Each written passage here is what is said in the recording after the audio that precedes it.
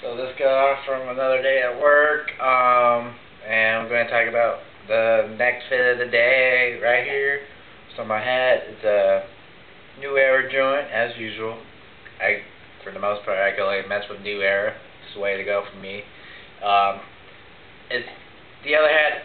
If you saw yesterday's blog about the Kansas City Royals joint, it's the second one I got from eBay for $15 also, and I got the combined shipping on it. So it's an Oakland white joint with the green underbill, and it's Athletics, so Oakland Athletics, Bay Area, represent, stand up, whatever.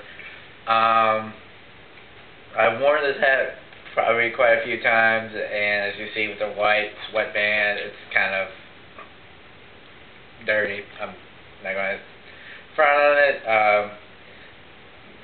Nowadays, like, you'll see all new era hats, they have the black sweatband precisely for this reason, so you won't see the sweat stains on your hat. It'll get kind of nasty, especially if you're trying to resell it. But for me, I usually try to just keep all my hats as long as I can, as well kept as I can, because, well, I have too many, so I don't wear them every time, every day, every day. About to take a shower real soon and do a little some here and a little something there. For tomorrow, or when the next time I'll do a video blog, who knows.